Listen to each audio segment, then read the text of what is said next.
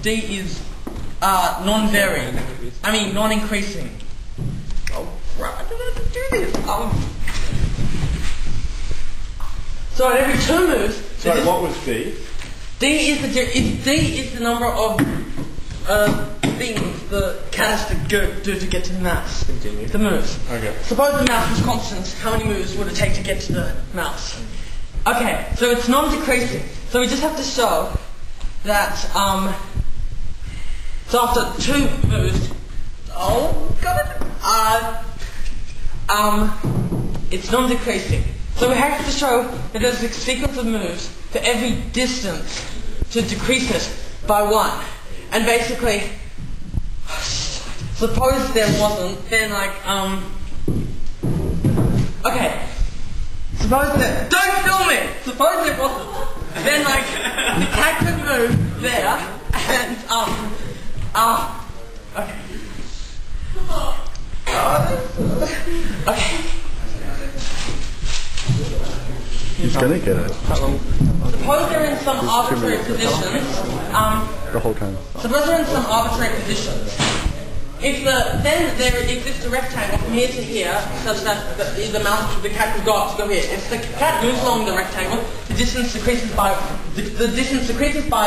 1, and then the mouse is forced to move. If the mouse moves here or here, we're done. I mean, the distance has decreased by 2.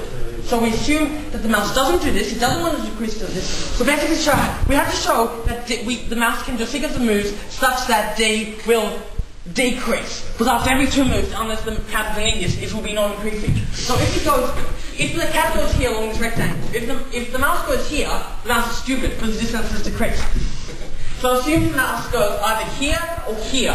Then similarly, he can keep going up, and the mouse will be forced to move up, up, right, right. And eventually he'll move to this diagonal and his movement will be constricted. So eventually he will not be able to go left or up because he'll be at the corner, and so will have to go left or right, which means that the distance will decrease.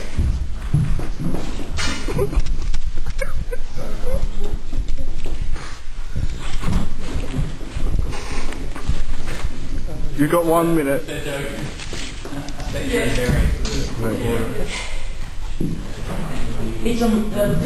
After every 2 moves, this is a monovariant going down, because you have 30 seconds. There's a sequence of moves to make it strictly decrease. Suppose they didn't, then the mouse would be able to move parallel or perpendicular away from the cat every move, but the board is finite, so it will eventually get stuck, and then you won't be able to move away anymore.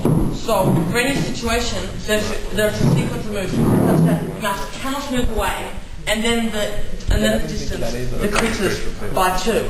Now at the start, the distance is 99, so eventually the distance will keep decreasing by 2 after every finite amount of time, and eventually the distance will be 1. When the distance is 1, the cat can move and then eat the mouse. Stop. Yeah!